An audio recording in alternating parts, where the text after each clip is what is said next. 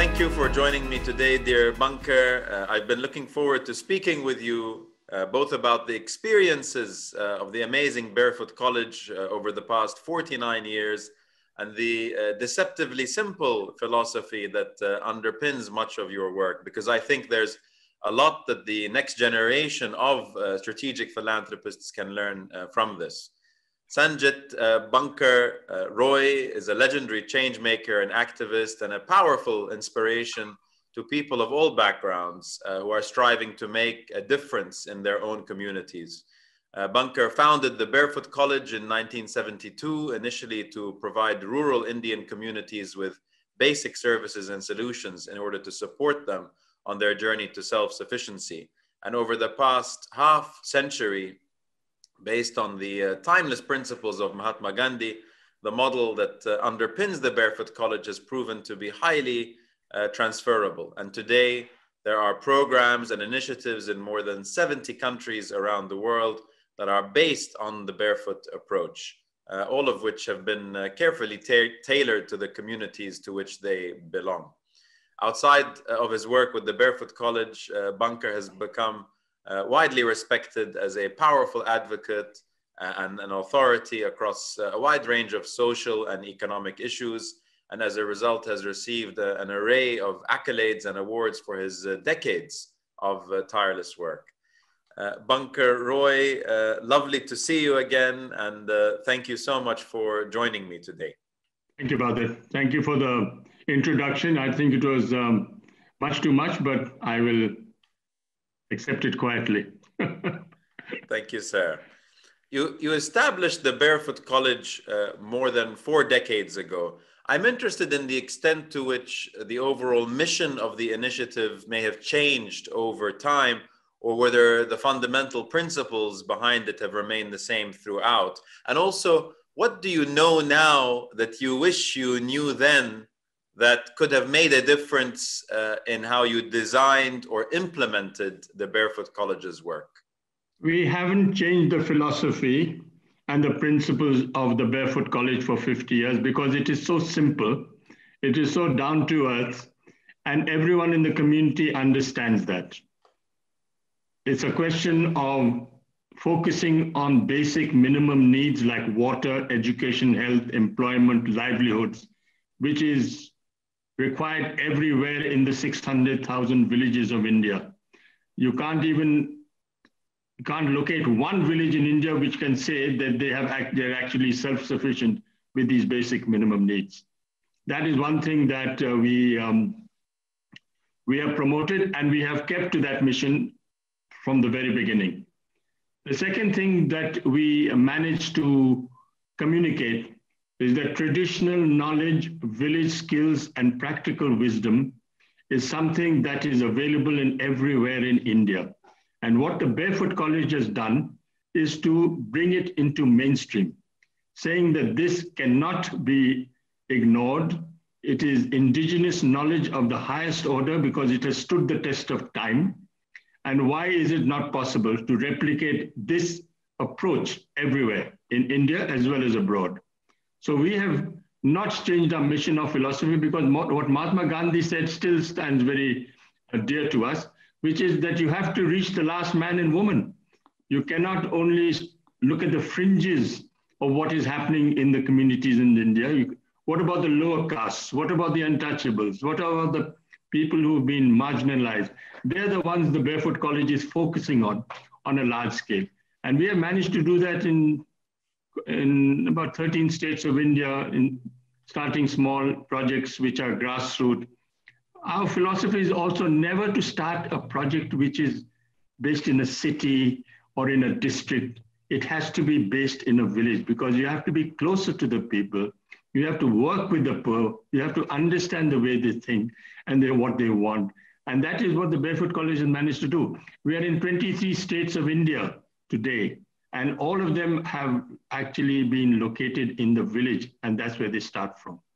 So the Barefoot College mission remains, and I think it'll continue to remain because it's so simple and it's so easy to understand that this is, you don't need a high-powered study to say what you need in a village. You can see it right there. It's common sense that's required there. That's all. That's beautiful, and as I said, perhaps deceptively simple but highly impactful. I want to just talk about the scaling that you referred to. As you of course mentioned, you began in one rural village in India, and today there are barefoot programs and initiatives in many regions in India, but also different countries around the world. In your experience, what are the challenges that come with scaling up a philanthropic initiative of this nature across different markets? And what kinds of things would you advise other philanthropists and social sector entrepreneurs to think about before they begin to scale up their own initiatives? I think you have to start from the grassroots. You have to start from villages which are the remotest, whether they're the remote islands in the Pacific or the remote villages in Africa. I think the barefoot solution is something which concentrates only 1 year at a time, one village at a time and 1 year at a time, because no one looks at 5 years. It has to be something which is doable, something which is within 1 year that you can achieve and get those dramatic results. And it's simple. Drinking water. How do you get drinking water to community? How do you get basic services to the community? You don't need something very elaborate. You don't need something very hierarchical. You need something which is face-to-face with the communities at large. And this is what they understand the most. How much faith do you have in the people, in the community together that they can do it? Because we are so reluctant and look so skeptical just because someone is illiterate. So just because someone who's never been to school and college, we look down on them. The Barefoot College has always treated them as equals. The moment you give that impression and communicate that, then the job is easy because they know that we have to do it together. They can't do it alone. No one from Delhi can come and solve their problem in the village. It has to be someone face-to-face, one-to-one. That is the solution today. And that is what the Barefoot College has promoted. That is what has happened today, not only in India, but we took this Gandhian model abroad. We said, why don't we show that we have confidence in the capacity and competence to do it without anyone from outside doing it? This was a very powerful message that they understood.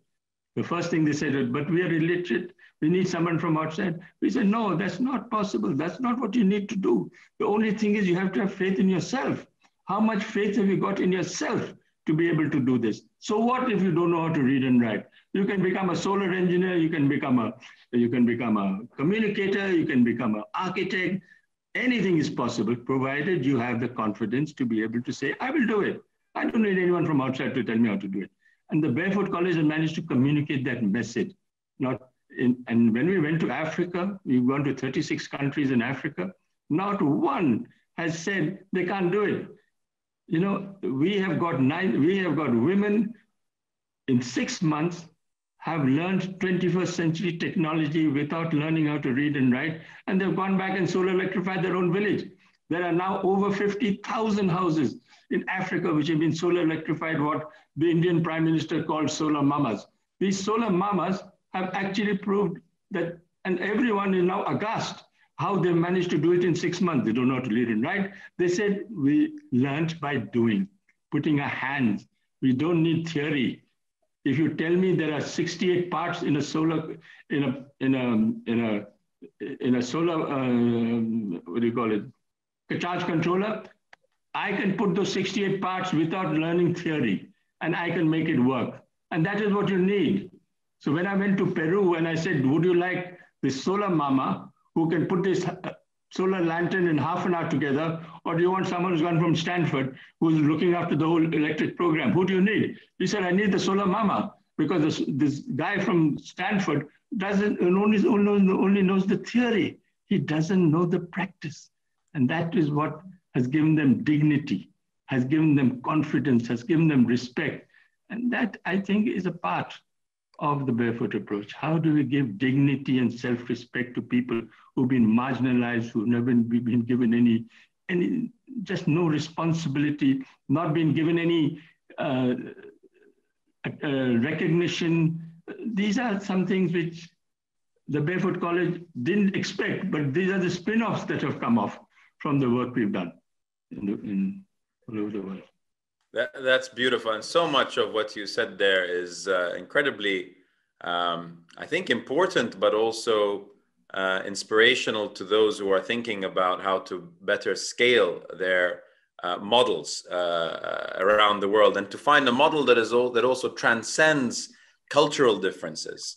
And I think you're absolutely right. The simpler you are and the simpler it is, the less likely it is to face resistance or perhaps misunderstandings as you move from one region of the world to another. As you know, we're having this conversation under the auspices of the Center for Strategic Philanthropy at the University of Cambridge Judge Business School, which is focused exclusively on philanthropy within and from the world's growth markets, often referred to as so-called emerging markets. Are you yourself seeing the evidence that the nature and perhaps prevalence of philanthropy is changing in these regions of the world? And what do you think is driving this sort of change? I think the driving change is the pressure which is being applied by the communities on the ground.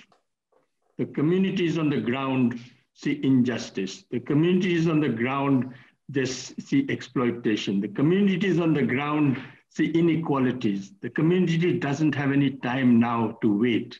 So that pressure is being felt all over the world by philanthropists. Deliver for us. You have said so many good things, but deliver and show us that you can deliver on the ground. I think that is the message that the philanthropists are gradually getting to hear. But I think the philanthropists have to start working directly with grassroots communities, not through intermediaries.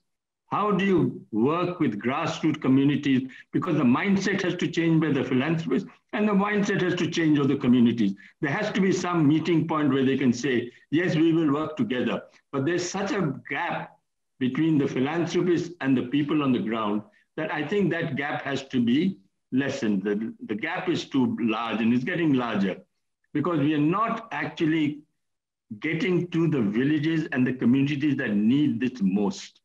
Somehow there is some gap in between, some communication or credibility gap in between that is not allowing this change to happen and not allowing some services to reach those very poor people. I think this is the biggest problem.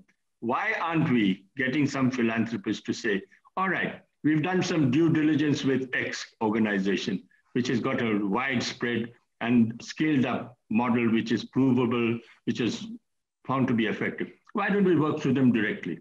Why don't we choose an X organization said they are working in 60 villages all over India? Why not invest in that organization and then they will spread the message?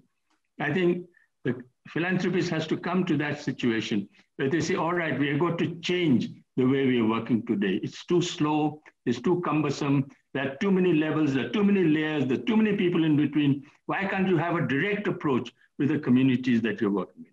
And your due diligence process can be very exhaustive. It doesn't matter. Have they got a track record? Are they doing the audit statements? Are they writing reports? All these things are very important. But once you're convinced that this organization, whoever it is something that you like to work with, just go directly to them. And I think that is the doable part. And that can be done so easily. When the trust is developed, no problem. But that trust has to be done directly. And I think your center, Badr, has to facilitate that somehow or other. I think that would be a very major innovative step that you can take. Thank you, Bunker. And I just want to continue on this a little bit more. You've spoken just now and also in the past very eloquently about the importance of finding homegrown solutions to local problems and listening closely to people on the ground. The Barefoot College has worked on the ground in many different communities, obviously, around the world. What are some of the key things that you have learned from the amazingly strong and inspiring people that you've met over the years in these communities? And how have these lessons perhaps helped shape your own mindset and way in which you develop solutions to the problems that you observe? We have found that the only sustainable solution is to decentralize and demystify. Decentralize your skills. Decentralize right down to the village level where it matters the most. And demystify technology so that they use technology for improving the quality of life. That is one message which we learned very clearly from what we've been doing in all these villages all over the world. The second was that women are the agents of change. You have neglected women for 60 years. Everywhere, the villages where we went to, all of them have migrated into the cities. Who are left? Only the old women. So why not invest in old women? Why not give them the skills that they actually identify only with men? So when we talked about solar energy with illiterate women who are 40, 50 years old, everyone was aghast. They said, what do you mean? They can't even go out of the village and you want to take them all the way to India? I said, yes, because they have the courage, they have the tenacity that they want to do this. Give them a chance. Don't prejudge them and say it's not possible because they're only supposed to be in the kitchen and looking after grandchildren. Take them out of their habitat and let's see how they perform. We took these women from the 2008 to now, there are over 3,000 solar mamas all over, and they have shown that not one has proved a failure. They've all gone back and solar electrified their own village. So that is one second lesson we learned. The third is that there is a difference between literacy and education. Literacy is when you learn how to read and write. Education is what you get from your family, from your environment, and from your community. I think that is very important. That is what we learned. When we went back to the women today in these villages, they all said that now they've got stature, they've got respect, and now most of them, before they came, the husband said, all right, you can go to India, but I'm going to divorce you and get another wife. When she came back like a tiger and solar electrified the whole village, the husband said, my God, please come back. This is something which I never thought of. I thought you'd be a failure. She came back. Now some of the women said, no, now I don't want you. I'm quite happy without you. I'm very happy on my own. So these are spin-offs that we've seen in the villages today. And this is what we've learned on a large scale.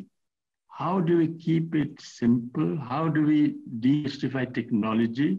How do we get the communities involved so that the management, control, and ownership is in the hands of the communities, not in someone in Delhi or someone in Zurich.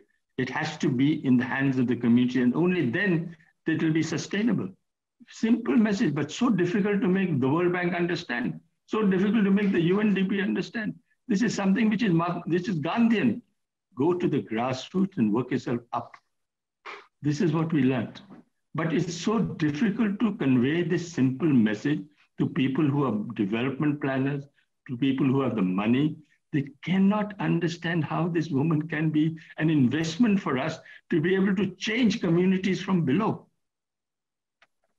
Yeah, but as you said, you've done it and you've demonstrated how, and there's no more powerful way than actually doing it. And for that, really, the world really has you to thank for demonstrating how that can be done simply but impactfully, and again, in a way that also can scale. I try and avoid talking about COVID these days, but it is unfortunately something that we are all still dealing with. I'd like to think that one of the consequences of the COVID-19 pandemic has been to remind people that they belong to a community, and that their safety and well-being is often dependent on the resilience and collaborative nature of their community. And this is, of course, not a new lesson for many of the people that you have worked with, whose survival really depends on community. What do you think, Bunker, are some of the lasting impacts of the COVID-19 pandemic and its impact specifically on the social sector? The lasting impact of COVID in India has been the massive reverse migration that has taken place from the cities to the villages. That has been enormous. And now most of them want to stay back in the village rather than go into the slums of Mumbai or Calcutta. That has been one lesson that we've seen very loud and clear. The second is the traditional knowledge and skills that were dying have now been revived. Now there are artisans who went, carpenters, leather workers, women, all went to work in the slums in Mumbai in some factory. Now they've come back to the village and now they want to revive that craft, revive all the work that they used to do, their fathers used to do. Now they want to make sure that this is happening in their village itself. So I think the labor force that the industry had in India is now going to be a very short supply for them, because now they want to stay in the village. Now they want to get into government relief programs. There's something called the Rural Employment Guarantee Program in India, which is now giving jobs to 800 million people in India in the villages.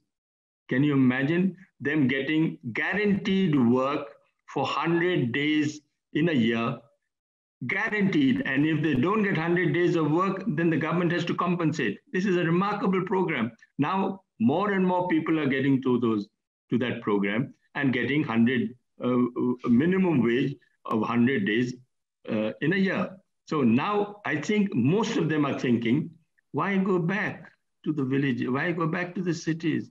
Why not stay in the villages? This is one thing that the COVID has done. They walked hundreds of miles back into the village, hundreds and hundreds of miles. Most of them have died on the way. They don't want to go back. They want to stay. And I think that has been an added point for the communities, for the villages, for them. Now, if they get work in the cities, why should they go into a slum in Calcutta? If they get work, if they're treated decently, they get clean water, they get a health system, they got a school for the kids, why should they go back? So I think this has been the great impact of COVID on some of the communities in India, especially the rural communities I've found.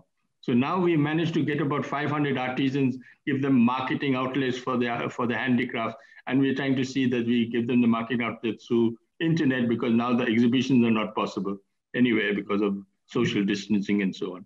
So I think there's been a great move, invisible revolution taking place in India today of how the reverse migration has gotten millions of people back to the villages. The whole demography has changed. Now, it used to be, 48, 52 in the cities and 48%, and now the whole thing has changed. Now, most of them gone back to the villages. So in a way, COVID has been, sad to say, very wrong, but COVID has been good for some of these villages, and they've gone back. So I see the plus points in this. I see many people coming to me saying, thank God I'm not going back to Bombay again. Let me do some work in the villages.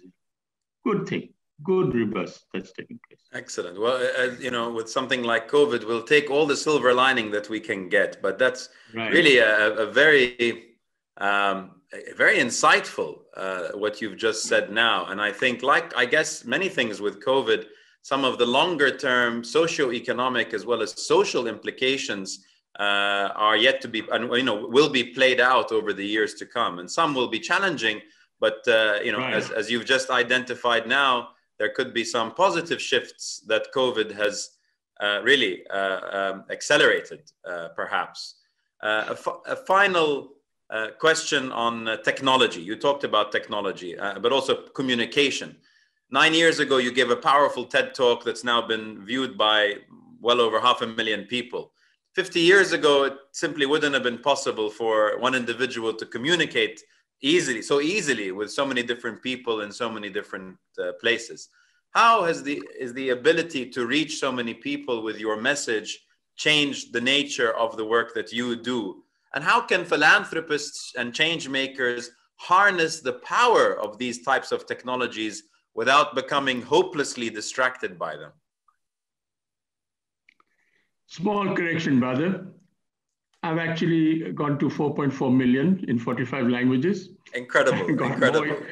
And got more hits in 2015 than Bill Gates and President Clinton and Al Gore combined. Amazing. So I haven't done badly at all. I haven't done badly at all. Phenomenal. The women together, the 3,000 women together in 96 countries have actually generated 1.4 gigawatts of power in these 96 villages, which is the power generated by one nuclear power station.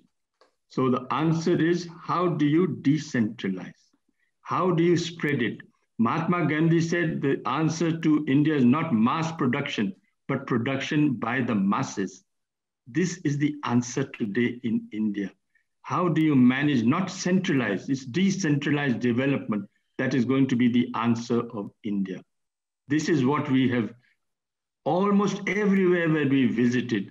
We have found this message loud and clear, simple, austere, down to earth, something that brings message, something that brings the communities together. I think the philanthropists must start a sort of a dialogue between practitioners on the ground and people who are there. Just have a dialogue and chat and get this mindset going differently on both sides. Today, there's suspicion on the grassroots groups of philanthropists. And philanthropists, you know, I went for 5 years to Davos from 2002 to 2008. And the only thing they told me was, what are you doing here? You're not supposed to be here. You're not a billionaire. I said, no, I'm not. I was invited by Klaus Schwab. He said, how much did you pay? I said, doesn't matter. But the fact is that I actually was visited because Klaus felt that I think philanthropists, industry, should meet the grassroots practitioners and change their minds about us. We're not all waving flags on the road. We actually want to work with you guys. And how do we manage to do that? And I think by the time I left in 2008, there was a sea of difference between the people who were working with us and said, look, I want to meet you guys. I want to talk to you guys. Let's do something together. But not one industrialist from India came to me. Can you imagine? Not one. All of them went to school and college for me, for God's sake. And not one of them said, let's do something together, Bunker. Why is that? What is wrong with us? Why are we so suspicious about people? So we have to break barriers, Badr. You have to, in your institute, you have to break barriers somehow or other and bring us together and do something which is worthwhile and doable on the ground. And as you've said, research is all very well. Research and studies are all very well. We're wasting a lot of money on that. We know what the basic problems are. Let's get on with it. Absolutely. And as you've said, there's so much more opportunity for much better integration between what's happening, as you say, in the so-called corporate world and on the ground, really in the social sector. You know, and as more businesses are forced to rethink their purpose, and really more pressures from multiple stakeholder groups for businesses to really think what their reason for being is. There's so much that businesses can learn from social sector actors and really change makers as to what is actually happening on the ground and how they can actually properly align and authentically align their sort of business purpose with the needs, closely with the needs of society. And I think there are also you asked me one question. You asked me one question about what can the first and second world learn from the Barefoot College? Can we apply the model to the first and second world?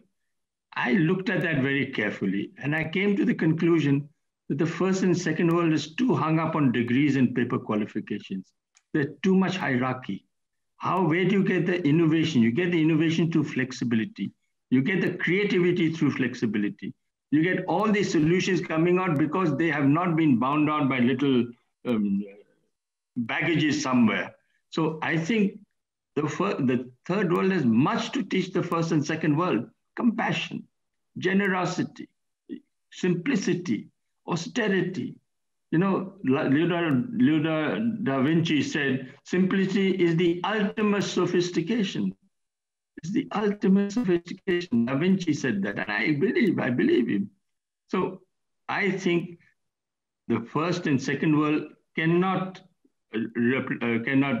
start a Barefoot College because they have too many hang-ups. But there are so many countries in the third and fourth world that the Barefoot College will have an impact. Yeah. So some people call it the third world. I call it the real world. This is the majority of people. Correct. The majority of people live in this world, and this world in many ways is you know, the 30 fastest growing countries in the world last year were all from the so-called emerging markets. So it's becoming something that, yeah, absolutely. Bunker, you are a force of nature, and I wish you countless more amazingly impactful years to come. Thank you again for your time today and for everything that you do. I pray that we can have another one of our in-person brainstorm sessions soon, and I wish you good health and well-being always. New Year. Best wishes for the new year. Thank you, sir.